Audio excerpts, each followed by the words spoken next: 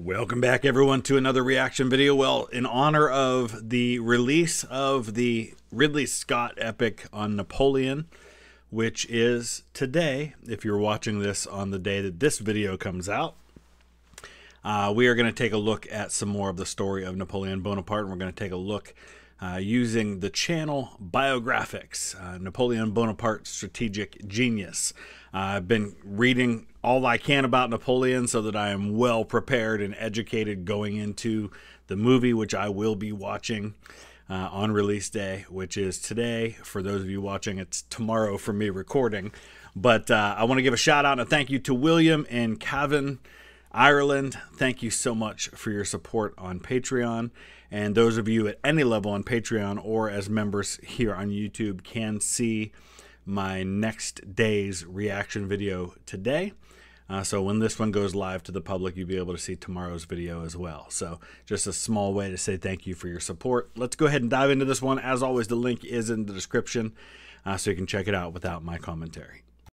He is remembered as a military genius, a tactician without peer. At the age of 35, having just crowned himself the first emperor of France, he set about conquering all of Europe. His name was Napoleon Bonaparte, and above all, he was a master propagandist. He made use of his extraordinary way with words to publish political manifestos, newspapers, and later his autobiography. He regularly commissioned portraits and sculptures and was acutely aware of how to present himself in the best light. Even when he made moves to crown himself emperor, he used propaganda and political nous to convince the populace that it was their idea. Napoleon has aroused one of two emotions: hatred or loyalty. Everything around him seemed bigger than life, yet he had none of the physical traits that we associate with power. He was short at 5'2", had extremely pale. Was not 5'2". I don't know where they got that from, but he was closer to 5'7", 5'6", 5'7". Definitely wasn't 5'2". Skin, small, delicate hands, and a large head set on a short, stout neck. Despite this, his inner self-belief projected the aura of invincibility that made him a natural leader of men. It led him to the dizzying heights of victory and the crushing despair of defeat. In this week's Biographics, we discover the real Napoleon Bonaparte. So I will say this, going into this, I don't know exactly how much they're going to cover. Obviously, you can't cover one of the most consequential lives in human history in 20 minutes and do it justice. Neither can you do it in a 2.5-hour movie. So I get that. I will say this, as I have been working my way through a few biographies of him, my opinion of him is growing increasingly positive. And I know that's going to rile some people up on here because we've got a small collection of folks here on the channel who are die-hard Napoleon haters who think that he is a tyrant on level with the man with the silly mustache or the guy who changed his name to Joe Steele in the Soviet Union, people like that. He's not. Listen, he is not. You do not compare them in terms of their impact on the people that they conquered and ruled. No comparison whatsoever. You can call him a dictator if you want to. You can see him negatively if you want to, but do not put him on that level at all.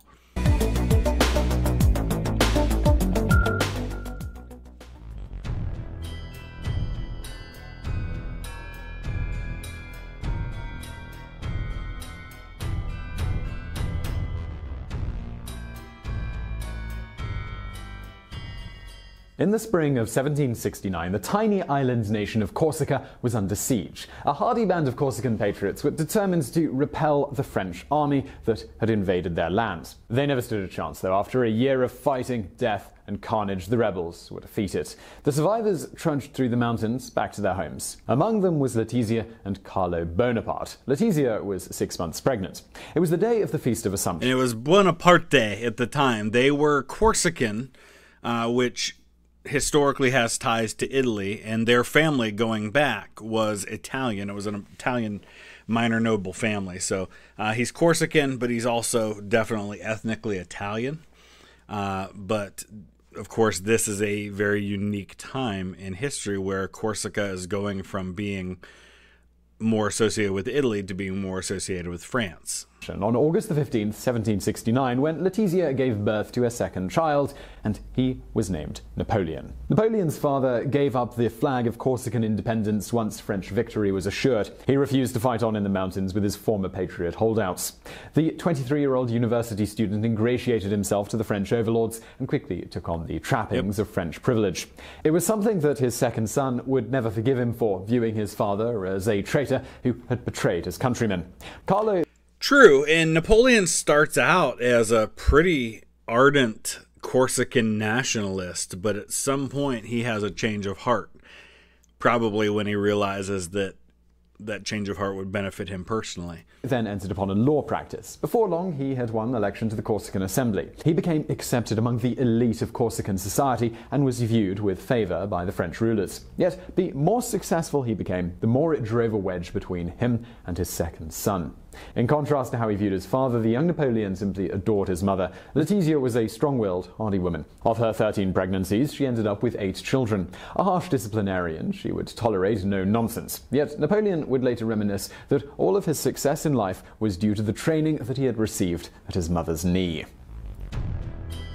Which is fascinating to me because for all of his great reforms that I think were very, very positive that Napoleon is going to bring to France. And this is something that doesn't get talked about enough because all we focus on are Napoleon's military victories and his conquests and all of that stuff. But when Napoleon becomes first consul, when he first comes to significant power in France, he institutes a number of reforms that are very, very positive for the country and that many of which last to this day.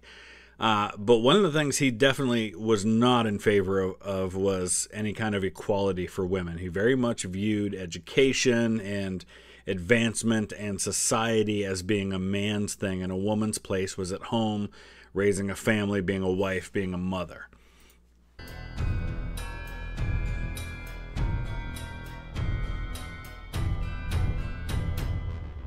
Napoleon set foot on the French mainland for the first time in the winter of 1778, his father having secured him a position at the prestigious Royal Military College at Brienne in northern France. Napoleon, though, he hated it. Accustomed to the warmth of the Mediterranean, the harsh climate shivered him to the bone. To top it off, the skinny, uncoordinated country boy could hardly speak any French. Any one of the facts that he was a scholarship boy and a country bumpkin and a loyal Corsican with a strange accent would have been enough to make the bullies target him.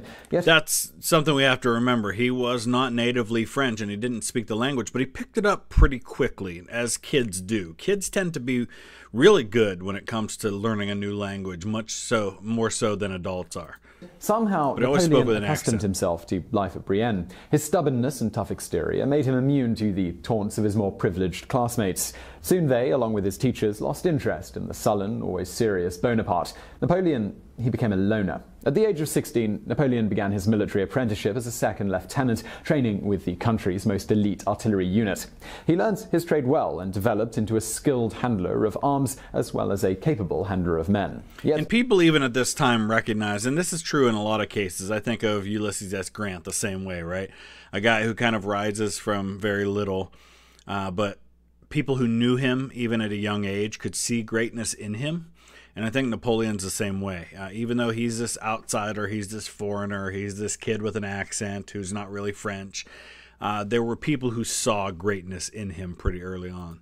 The advancement that he had mapped out for himself was slow in coming. He soon realized that hard work and application were not enough to forge a stellar military career. Position and money, they also played their part, and he had neither. By his late teens, Napoleon found himself in a state of frustrated inertia. He knew that he was destined for great things, yet nothing was happening for him. And this is an excellent point to look at history in general, right? Because if Napoleon had lived in some other part of history, right? If he had, say, lived in this exact part of history but 50 years earlier, right? If he had been a Corsican who came to France to study in the military school in 1720, we may never have heard of Napoleon Bonaparte. He would have been one more kind of middling French officer who never really did anything of note. The fact that he happens to be in the right place at the exact right time where he's going to have these opportunities changes everything. Same thing you could say for Alexander Hamilton. If Alexander Hamilton had been some kid from the Caribbean who was sent to America to go to school, and it had happened 50 years later or 50 years earlier than it did, maybe we never hear of him. Simply, he was bored to death. What Napoleon needed was a cataclysmic event that would upend the existing order and present him with the opportunity to grab hold of and shape the future. Little did he know, though, that this was waiting just around the corner. Right place, right time, right person. All of it. On July the 14th, 1789, Paris erupted in revolution. The spark that unleashed the revolution in all its fury occurred when a crowd took over an armory called Hôtel des Invalides. They grabbed its weapons and stormed the Bastille prison in search of powder and shot. Napoleon's buried there. Just saying. Word spread of the crowd's success, and uprisings began all over France. Granaries and manor houses, they were overrun. The country was in great turmoil. 20-year-old Napoleon was far from Paris when revolution broke forth. Though not a revolutionary himself, he welcomed the revolt, which was shaking the system of privileges which he so despised. After all, it was this very system that prevented him from achieving the advancement of rank that he felt was due to him. Right. He's all about meritocracy, right? Right. You know, if you're a guy who doesn't have position or title on your own, but you feel that you're very able, then what do you want? You want a system in which ability matters more than birthright. So obviously he's going to lean to that side. When the French Republic was declared in the fall of 1792, the ambitious Corsican, he wanted to play a part. Formulating a plan, he took a leave of absence from the army and returned to Corsica, which was now a part of France. He did this several times early on in his military career. He spent more time away from the army than he did in the army. And had it not been for a couple of very favorable people that ended up on his side, he could have found himself on the outside looking in and out of the army altogether. Intent on entering local politics and rising through the ranks until he could assert his influence on the national stage. The Corsican governor... He wanted to be influential in Corsica. He wasn't thinking about running France at this point. However, rebuffed Napoleon, calling him a big, inexperienced boy. Napoleon reacted to this by setting up a power base to oppose the governor. He attracted a following of young, impetuous cronies, but the establishments proved too strong for him. Napoleon was forced to flee to the mountains. And this is the time in which he's going to shift from being a Corsican nationalist to being much more French in his sentiments. His entire family were labeled traitors and enemies of the fatherland. Setting sail for France in June of 1793, Napoleon was tougher, more steely-eyed, and more hard-skinned as a result of his unhappy experience in Corsica. The experience also caused a mental displacement. No longer a Corsican, well, he was now thoroughly French. That 100%. France, however, well, that was going to have to be molded to make it worthy of him.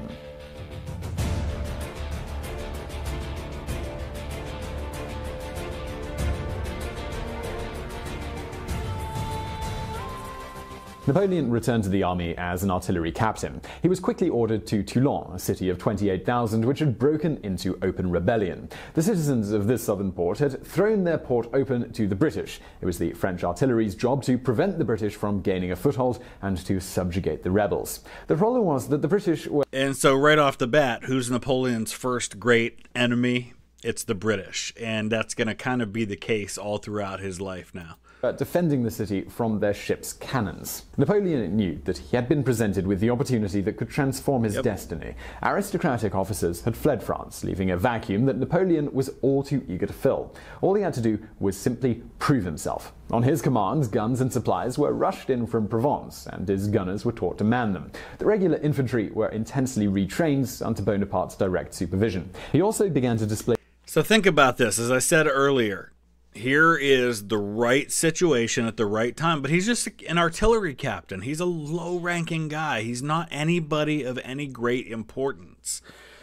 But he's placed into this situation where he's going to be able to use his knowledge and his expertise. He's going to be able to show the higher-ups that he knows what he's doing. And he's going to basically drag himself from obscurity to the heights of fame almost overnight. The flashes of charisma which would forge an unbreakable loyalty within his ranks. On December the 17th, he personally led the assault of Fort Aiguillet. His bravery and cunning were immediately apparent. Throwing himself into the fray, he fought with fury. Unlike most commanders, Napoleon led from the front. A horse was shot out from under him, and an enemy bayonet slashed him in the thigh. Yet he continued to attack, and his forces quickly overcame the resistance. Within hours, 10 British ships had been destroyed, and those that remained were in retreat. The local people, they were then subjugated. It was a stunning victory for Napoleon, and one that led to his promotion to brigadier general. In the spring of 1795, Napoleon visited Paris, his ambition burning brighter than ever. While there, he was charged with subjugating the Parisian mobs by any means necessary. Again, now he's a brigadier general, but he's still just one of a bunch, right? He's still not anybody of like great significance. But again, right place, right time, perfect kind of synergy of circumstances and opportunity, and Napoleon is going to make the most of this situation. He jumped at the opportunity, grabbing cannons and muskets in order to equip his poorly armed forces. He set his guns up inside the Tuileries in positions that made it impregnable. When the attack came, Napoleon commanded his men to unleash a merciless hail of fire upon them. Waiting until he could see the whites of their eyes, he sent a barrage of grape shot that decimated the Parisian mob. "The enemy attacked us. We killed a great many of them. Now all is quiet. I could not be happier," Napoleon wrote to his brother. Napoleon was triumphant. Interesting thing that they mentioned there, he writes to his brother. I'm assuming this was probably a letter written to Joseph. Napoleon and his brother Joseph were always very close. He was close to all of his family. And we see that by the fact that he puts them on significant positions of authority later on. But even in his rise to power, his brothers like Joseph and Lucien are going to become very important in having the right connections in the right places. But Napoleon is a prolific letter writer. And one of the books that I'm going through right now, which is called Napoleon, A Life, and it's fantastic, by the way, uses as one of its primary sources something like 30,000 letters that we have in existence that Napoleon wrote that exist to this day. I mean, it's an amazing resource that we have all of these letters to this day, and it gives such incredible insight into the man and into his relationships with the people who are closest to him. Within a month, he had been made a full general. At just 26 years of age, he was the commander of the Army of the Interior.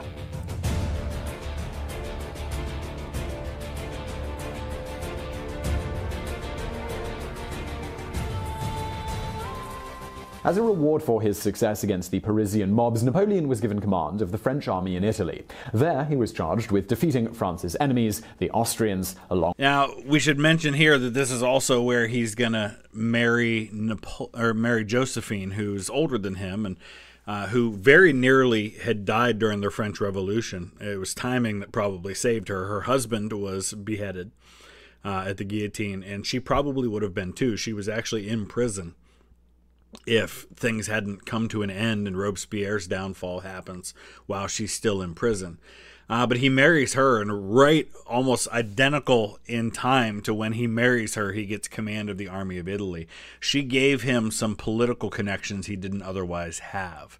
And my understanding is this movie that's coming out about Napoleon focuses very heavily on his relationship with Josephine, along with their Italian allies, and pushed them back over the Alps. This was his first opportunity to fight on foreign soil, and Napoleon was determined to capitalize on this. Prior to his arrival, Napoleon's generals had already written him off as a no-account upstart with illusions of grandeur. When Bonaparte Think about it. You're some 50, 60-year-old general who has spent your entire career in the French army trying to rise up the ranks, and this 20-something Corsican who doesn't even speak French without an accent is going to come in, who's risen from captain of artillery up to command of the Army of Italy in a couple of years, is going to come in and tell us what to do? I don't think so. But he very quickly wins most of them over by his skill on the battlefield and also his command and his connection with his troops. Remember, this is a guy that didn't just lead because he had great strategy and great tactics. He also led because of his personal charisma and his ability to get the most out of his men. Arrived in the flesh, his generals quickly realized their mistake. Yep. They had vastly underestimated their new commander. He quickly put them in their place. For nearly 2 years, their incompetence had seen the French forces stagnating in the Alps with nothing to show for it but a general sense of apathy and discontent. As the generals bit their lips, Napoleon addressed the troops. "Soldiers, you are naked and ill-fed. No fame shines upon you. I will lead you into the most fertile plains in the world. Rich provinces and great cities will lie in your power. You will find there honor, glory, and riches." Yeah, remember, this is an army, the army of Italy, that's poorly equipped, that's poorly fed, that's poorly led. And over again, Napoleon's going to take this very poor army and make great things happen out of it. The men were enraptured by their new leader. Smiling and laughing in the midst, he was unlike anything they had ever seen before. He picked up their spirits and made them believe in themselves. Infusing them with passion, he began molding them into a formidable fighting force. Meanwhile, the other European powers had become very nervous about what was going on in France. The execution of their king and queen led to the fears that the French experiment in democracy would spread and threaten their own kingdoms. Let's please keep this in mind when we're talking about Napoleon, and I'm sure we're going to be talking about Napoleon a lot in the coming weeks just because of the movie. Most of the wars that Napoleon fought were started by somebody else. Okay, this is not a guy who fought all of these wars because he decided he wanted to conquer Italy and Austria and Germany and all these places. These are wars started by somebody else. And in fact, when Napoleon first comes to real power in France, he immediately tries to end these wars. But they didn't want to end the wars because the French Revolution was a threat to the monarchies of Europe. And so countries like the UK did not want peace with France. The only peace with France they were willing to accept was one in which France restored the Bourbons to the throne of France. And they weren't going to do that. So let's not put all of these Napoleonic wars on Napoleon. Led them to quickly move against the new French government. This led to a series of wars between France and most of the major European powers. Not France's built fault. His army into the most efficient conquering force on the European mainland. Over the next 3 years, he brought stunning victories, not only in Italy, but as far as Austria and parts of North Africa. His North African invasion force was actually a move against Britain, which used Egypt as a trading route. Though he failed to bring Egypt under control, Napoleon was greeted as a hero on his return to Paris in 1799. Yet he found a nation in turmoil. The government had no money, the Austrians and the Russians were threatening to invade, and some people even wanted to bring back the royal family. Yeah, he comes into a situation where you've got this directory that's running France, and they're on the verge of collapse. They're going to lose the country. And so, again, where you have this coup that's going to put Napoleon in power, it's really out of necessity, out of a view that there's a power vacuum, and if something drastic doesn't happen, everything that the French Revolution stood for is going to collapse. And so you could argue, yeah, I mean, there's obviously a great deal of desire for power on Napoleon's part, but he also saw the situation and felt he was in best position to do something about it. Rumors were flying of a coup. With the people and the army behind him, Napoleon took charge of the Grand Assembly, installing a new government that was to be headed by 3 provisional consuls. One of these 3 men was Napoleon Bonaparte himself, and it was he who everyone knew was going to wield the power. Immediately, Napoleon took control. He sidelined the other 2 consuls, personally rewriting the constitution to make himself the first consul. At 30 years of age, Napoleon Bonaparte had risen from his humble Corsican background to become the most powerful man in France. It's really quite remarkable, and few things can compare to it, this level of rise to power. And it's not like it was a steady incremental rise to power. It was like big leaps of power. It was captain to brigadier general. It was brigadier general to command of an army. It was command of an army to running the country and writing the new constitution, basically writing all the laws out of nothing. And it was that to emperor, all by the time he's in his early 30s.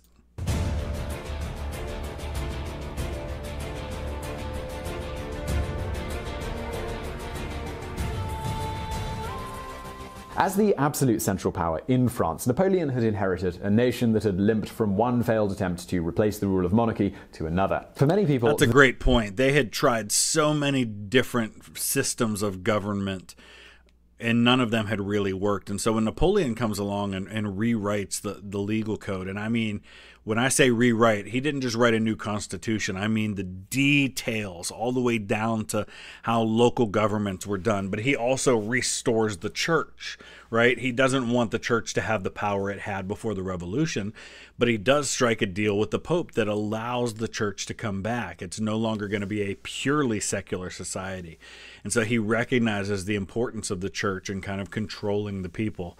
And giving them what they wanted, and he rewrites the education system and the legal system and all of these things. It's incredible. The conditions they found themselves in at the dawn of the 19th century were worse than before the revolution. They looked to Napoleon to save them from their despair. First, though, he had to save them from the Austrians. The Austrians had regrouped and gained back most of the lands that Napoleon had secured during the Italian campaign. The Archduke, Francis II, was intent on crushing the Corsican usurper who thought he could do. Looks a lot like Franz Ferdinand, doesn't it? Yeah, I had to look. That's not Francis II. That's Franz Ferdinand, the guy that gets assassinated in 1914 to start World War I. Do as he pleased. As was his custom, Napoleon decided to take the offensive. In the spring of 1800, he took his 40,000-strong army across the French Alps. It was a harrowing trek, his men dragging field artillery and provisions up steep, snow-covered mountain ranges, which towered to a height of 10,500 feet. Men died en route, and as the Grand Army stumbled through the St. Bernard Pass, they were in a state of utter exhaustion. But the crossing it had been made in just 6 days. The battle was joined on June the 14th, and at the day's end, 7,000 French men lay dead. The Austrians, who had finally retreated from the field of battle, left 14,000 bodies behind. The totally spent Grand Army, they had won again. The Austrians withdrew and early the next year signed a peace treaty with Napoleon. Great Britain was the only country remaining in Napoleon's way. He was simply the supreme ruler of the landmass that was Europe. However, Great Britain had unquestioned command of the seas. And again, if it were up to Napoleon, he would have found peace with Britain, and that would have been the end of it. But the British weren't interested in peace. Fabulously rich at this point due to her colonial conquests and boasting the greatest navy in the world, Britain decided it was time to halt the rise of the little general. Britain declared war on France on May the 18th, 1803. And it was at this point that Napoleon decided it was time to invade England. Displaying the laser-like focus that epitomized the man, he stated, "All my thoughts are directed towards England. I want only for a favorable wind to plant the imperial eagle on the Tower of London." As it turned out, though, the French invasion of Great Britain never materialized. By September 1805, war with Austria, now fortified by the Russians, was once again a priority. The Grand Army was being rushed from the coast to the heart of the Austrian Empire. Then, on October the 21st, the Royal Navy smashed the combined Spanish-British fleet in the Battle of Trafalgar, leaving the French essentially without a navy. The British, that left them safe for now. On December 2nd, 1804, Napoleon had crowned himself as the first emperor of the French in a lavish ceremony. In all but name and place, it was just like the coronation of the old kings, but with one telling difference. Napoleon, the controller of his own fate, placed the crown, all 80 jewel-encrusted pounds of it, upon his own head. And as I mentioned before, this was not something spontaneous. This was planned. And this was something that the Pope was aware was going to happen. He didn't snatch it out of the Pope's hand, much to the horror of the Pope and everyone involved. This had been planned. This had been dictated that it was going to be this way.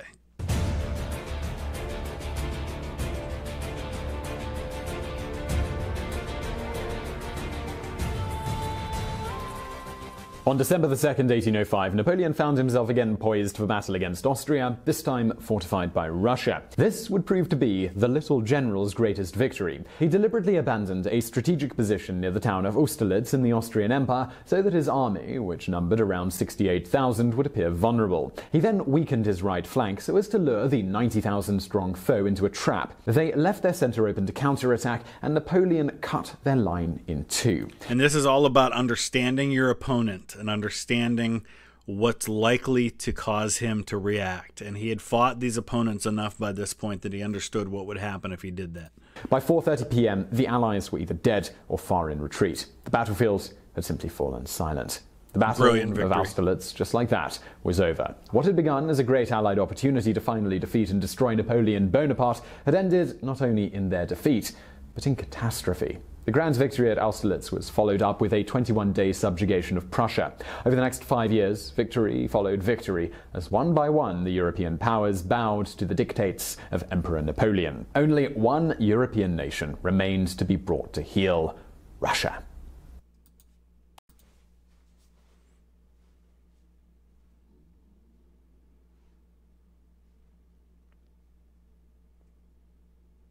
Napoleon and a colossal army crossed the Niemen River on June 24, 1812, to intimidate Russia, but it turned out to be the undoing of his empire. The Russians systematically retreated and scorched the earth, which dragged the French deep into their territory. Then, when they did do battle, it was the bloodiest day of Napoleon's career. The French entered Moscow a week later, only to find it evacuated. The retreat ended up being even more costly. Soldiers had insufficient clothing for the freezing temperatures of an early winter, disease devastated the ranks, and Russian forces pursued them all the way. A little over a sixth of the 600,000 men who marched into Russia came home. This was a blow from which the little general would never recover. And this all started because of Napoleon's policy of trying to deal with the British. If the British had agreed to close to their fighting with Napoleon, none of this happens, right?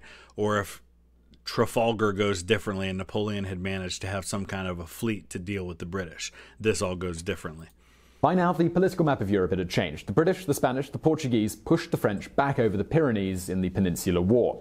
A grand coalition was formed, with the decisive victory coming at the Battle of Leipzig in October of 1813. Known as the Battle of the Nations, it left 38,000 French dead or wounded and 20,000 captured. And here's a situation now where Napoleon mistakenly does not admit defeat and acknowledge a ceasefire, where he could have at least held on to things. At this point, Napoleon, I think, is falling victim to the sunk cost fallacy, the idea that we have given too much bloodshed, we have fought too hard to just give up a bunch of the territory we've taken.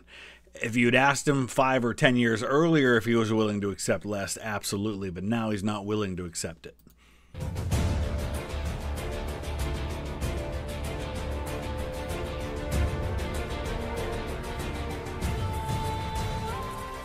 Napoleon escaped, only to find open hostility back in Paris. The Legislative Assembly, the Senate, and even his own generals turned on him. He had no choice but to abdicate, which he did on April 6, 1840. It was agreed that Napoleon would be sent into exile on the Mediterranean island of Elba. After 10 months of exile, Napoleon had had enough. Somehow, on the night of February 26, 1815, he managed to sneak past his guards and set sail in a small boat for the mother country. With him were a handful of loyal soldiers. Miraculously, they managed to avoid the British warships. Stepping foot back on French soil, he fixed his sights on Paris and taking back what had been torn from him. After 6 days, he and his few men were halted by an infantry regiment with strict orders to detain him. Napoleon strode ahead of his followers and stood in their midst. "Soldiers," he declared, "if there is one among you who wants to kill his general and emperor, here I am." His charisma had done it again. Rather than rush to take him captive, the massed infantry broke into wild applause. Cheers of "Long live the Emperor" filled the air. Suddenly, he had an army. As he closed in on Paris, he drew more and more support. In one place after another, troops defected from the royal army and joined the rebel army. The writing, that was on the wall. By the time he arrived in Paris, Louis XVIII had fled. Napoleon was back in command. The people, they welcomed him as a redeemed hero.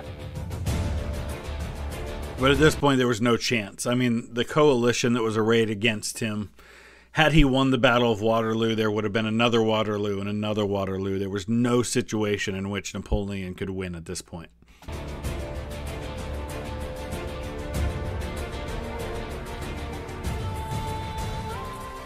Across Europe, the Allies were in shock and disbelief. The devil, it had been unchained. They would have to unite one more time to stop him. This time, though, they would have to totally destroy the man so that there was no chance he would come back. Napoleon was declared an outlaw and a disturber of the tranquility of the world. They massed their armies for attack. The Great Reckoning, it was at hand. It would be delivered on a field of rye and clover just outside of a small Belgian town called Waterloo. On June the 18th, 72,000 French soldiers faced a 68,000-strong Allied force under the Duke of Wellington. While the fighting seemed even, Napoleon made many tactical errors, including launching his Imperial Guard too late. His most fatal error was to wait until midday before ordering his initial attack in order to let the muddy ground dry. I was going to say, it wasn't so much an error as it was just necessity based on the circumstances, because it had rained the night before. He didn't prefer to wait that long. This gave the Prussians time to enter the fray later on. They smashed against his right flank, and the battle was lost. 4 days later, Napoleon abdicated again, but this time there would be no return. He was packed off to the remote British colony of St. Helena. At 46, Napoleon was simply a man without a future. The man 46, that's how old I am, and his whole life is basically played out at that point. Ambition, the man of action, the man of headlines. He was confined to reading the newspaper and gardening. He died on May the 5th, 1821, most likely from stomach cancer. Days before, when he knew his time was up, he had whispered to one of his guards, "To die is nothing, but to live defeated and without glory is to die every day." So I really hope you enjoyed that episode of All right, so obviously that's just a really quick overview for those who maybe aren't real familiar with Napoleon's story. Definitely planning on checking out the movie, and I will be bringing you a review of the movie once I've seen it, and I have a couple of days to digest it and kind of think through it a little bit. I'll definitely be letting you know my thoughts about it. I want to give a shout out to Jake from Grand Rapids, Michigan, and Raul from Carbon in Germany and Deutschland. Thank you so much for your support on Patreon. Really appreciate it. We'll see you again soon. Thanks for watching.